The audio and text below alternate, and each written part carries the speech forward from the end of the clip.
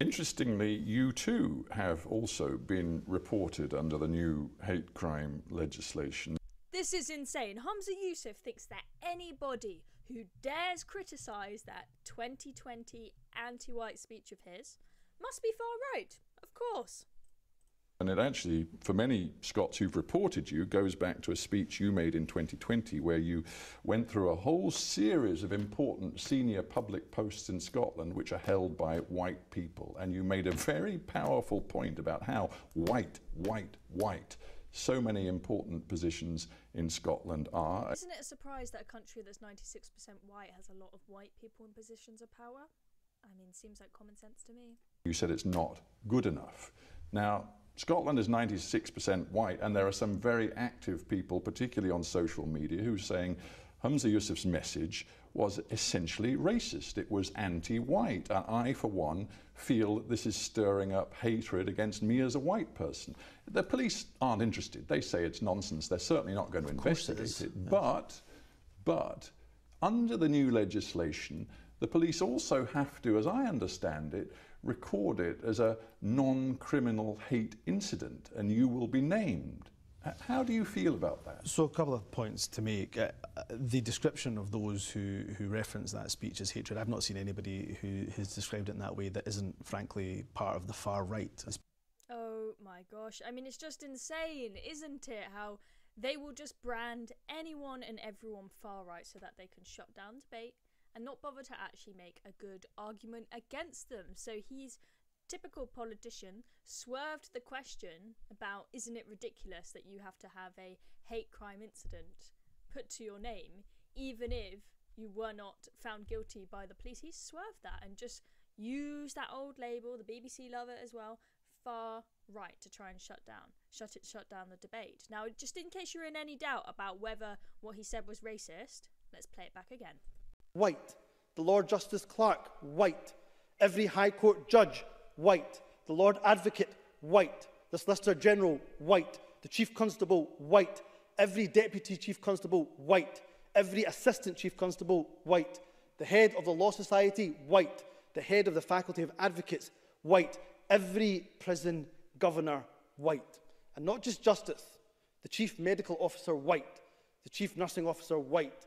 The Chief Veterinary Officer, white. The Chief Social Work Advisor, white. Almost every trade union in this country headed by people who are white. In the Scottish Government, every Director General is white. Every chair of every public body is white. Genuinely insane, right? That is clear as day racist. If you're not sure about that, just flip the colours around. Flip the colours around. If you take out the word white and put in another colour, you will see how racist it is. Can you imagine if I went to a country as a white person that is 96% black and I made a speech complaining that there are too many black people in positions of power? Can you imagine the backlash? Everyone would see that that is obviously racist, but apparently racism against white people is okay. It is crazy how we have normalised that. This man needs to be removed from power. The SNP, they've had their time. You campaigned for independence and you didn't get it. And now you're ruining Scotland with this absolute garbage. And the news just keeps getting crazier about Humza Yousaf, because take a look at what has come out in Guido this morning. Humza Yousaf's brother-in-law is arrested and charged with abduction and extortion. I mean, you literally cannot make this stuff up. It's like this guy Humza Yousaf, he's the gift that keeps on giving with the news at the moment. Not giving any good stuff, that is, though. So have a look at this. They say in-laws are God's way of letting you know hell on earth really exists.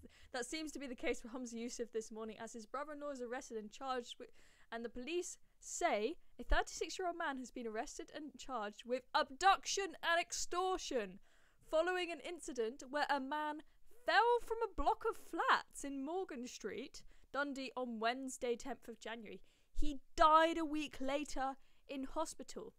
This is insane. Now, I'm sure because this is an ongoing case with the police, we may have to wait some time to hear the details, but I mean, can you imagine that? His brother-in-law abducting people?